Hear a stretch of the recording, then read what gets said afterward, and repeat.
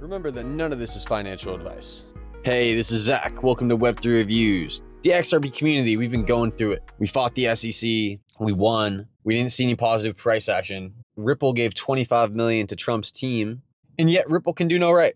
Chris Larson came out personally endorsing Kamala Harris, and everyone's up in arms. More and more people leave the XRP community every day, jumping ship for greener pastures. Seriously, every single day you see people on Twitter saying, hey, I just sold all my XRP. To me, this means we are getting closer and closer. I've been here for 7 years. At this point, nothing is going to shake me. There are some people who are saying that Ripple's going to print another 100 billion XRP and we're going to have 200 billion XRP. This is absolutely ridiculous. And then we have other people saying that Ripple is going to burn 50% of the overall supply of XRP.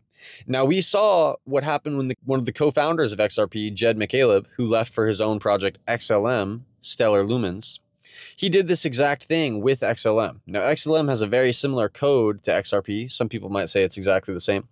One's for retail, one is for institutions, one might say. We're not going to get too far into that. But Jed McCaleb, he helped develop XRP, he developed XLM. They had 100 billion tokens, and they told people, hey, we're going to burn 50 billion tokens. We're not going to have this giant war chest like Ripple. We're just going to burn the tokens. What did this do? This lowered their overall market cap, because market cap is just the amount of tokens times the price. So their market cap was cut in half, and they never saw a positive uptick in price. Now, I think that Ripple holding 45 billion XRP, this is going to give them the reserves to have their own stablecoin. You can't have RLUSD if you don't have money sitting in the back end to make these transactions real.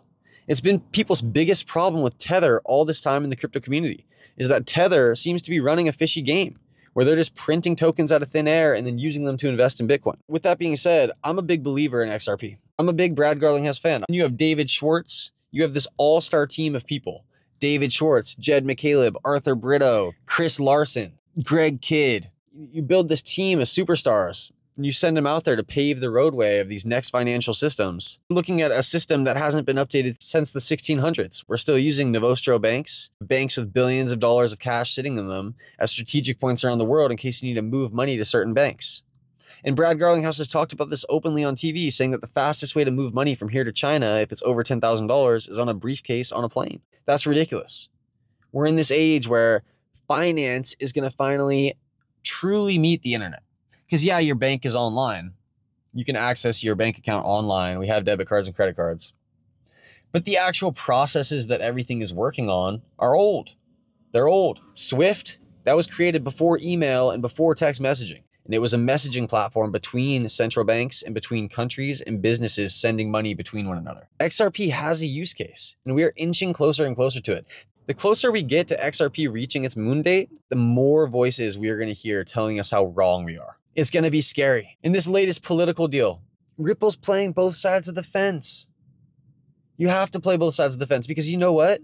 What if Kamala wins? What if Gary Gensler gets appointed as the treasurer?